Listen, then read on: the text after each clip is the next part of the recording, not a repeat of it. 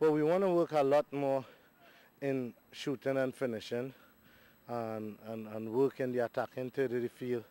I thought we refused the challenge of shooting a lot, although the conditions was heavy.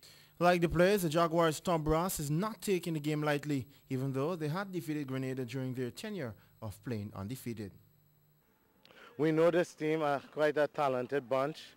Uh, Lots of skillful players. They play with a lot of grit and determination.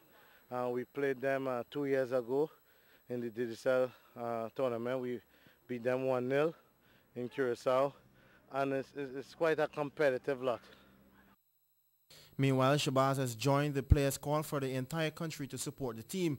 The last game at Blaymont saw persons coming from all across Guyana to lend support, and with the game being held in Georgetown where transportation is more accessible, a packed venue is expected on Sunday.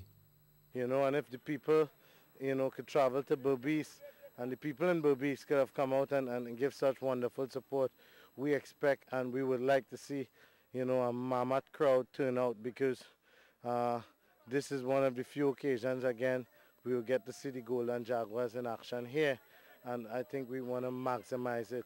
It's also an opportunity for the people to come together again and to show the oneness of Guyana.